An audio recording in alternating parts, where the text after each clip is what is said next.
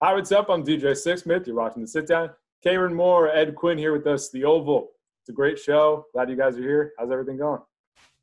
Awesome. How's it going with you? Everything's good. Yeah. It's a weird time, but it's cool to be having these virtual chats. And I feel like everybody's catching up on TV, and I feel like people are definitely checking out The Oval. So what's it been like hearing from everybody, these last couple months with the show?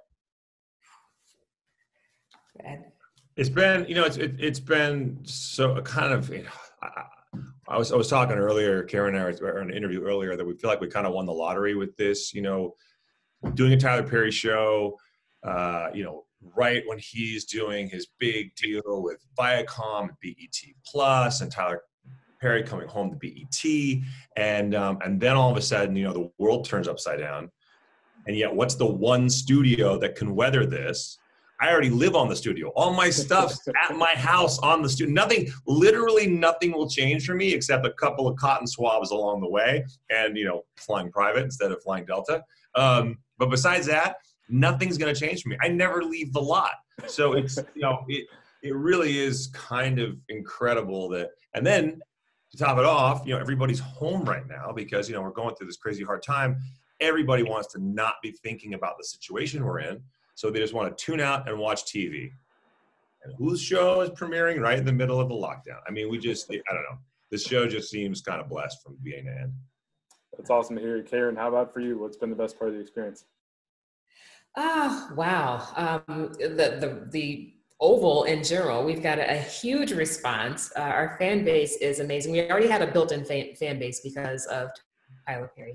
His fans are diehard, and people are loving the show. We're the number one scripted show on cable television, and we've been holding that spot. So it's been a huge blessing, and we're looking forward to going back. Like Ed said, he lives on the lot, and because we'll be quarantining when we go back for season 2, this girl is going to be his neighbor. So I'm excited. Roommates! We're going to be roomies!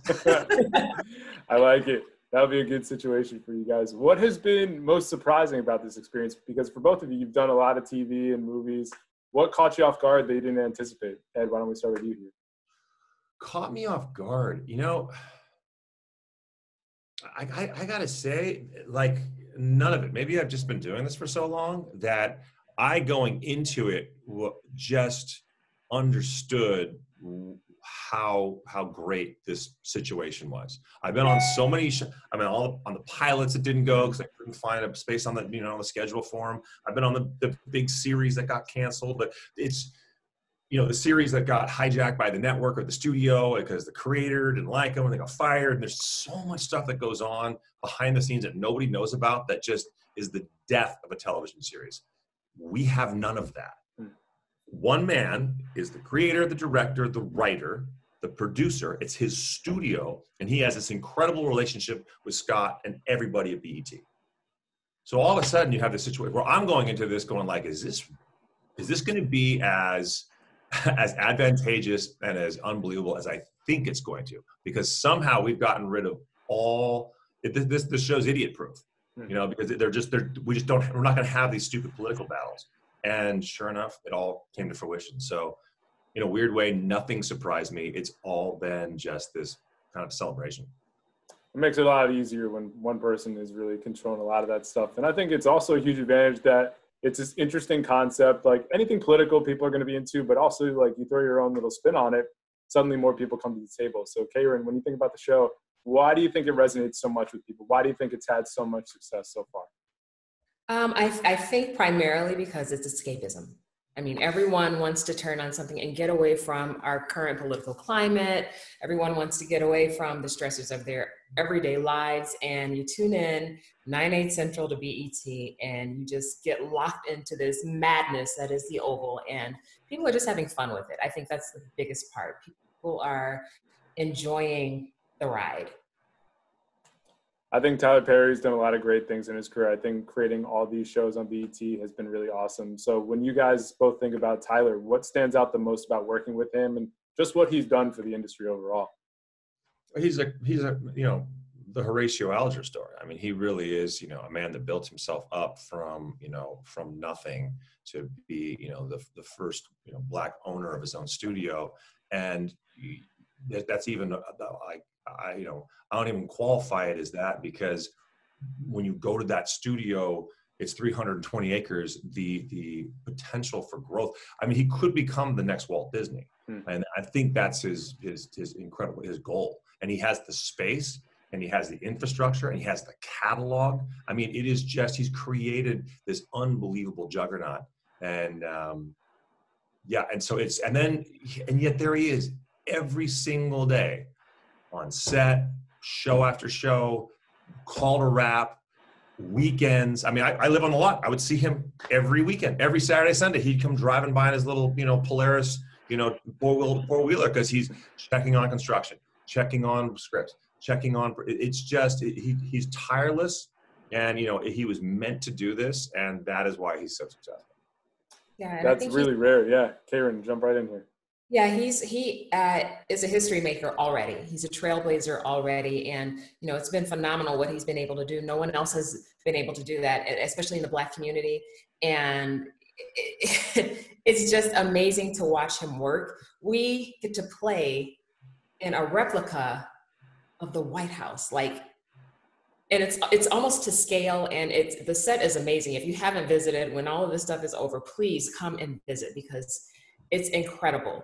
And to be woven into the fabric of what he's built, that history is so rich, and it's not going anywhere. We were part of the grand opening of his studio, and there are no words for it. It's just been epic what he's been able to do. And I'm so proud to be a part of it. Our cast is amazing. Working with him has been amazing, and I've been learning so much. And so I think we all feel very grateful to be a part of the project. That's really cool. So for the people that haven't checked it out, Ed, let's start with you. What are the big things to jump in on this? Why should people check out the show if they haven't watched it yet? Well, it's not a political drama. It's a big, saucy, soapy primetime drama. And it is, Tyler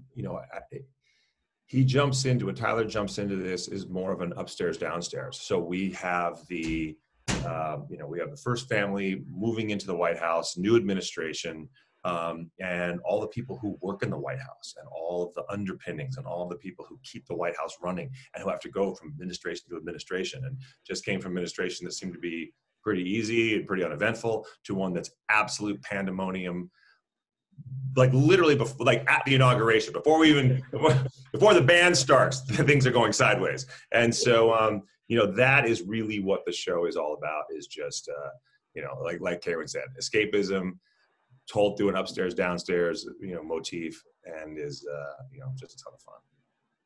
Karen, how about for you? What do you think people should be most excited about? Because there's a lot of different layers to the show. So what's most important for people to focus on here?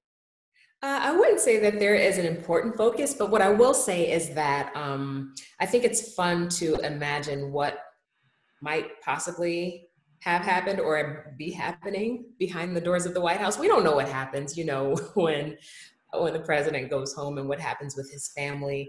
And it's just interesting to imagine, what kind of craziness could possibly be happening, and what kind of madness could be following his staff as they go home, and all of the secrets that they have to keep.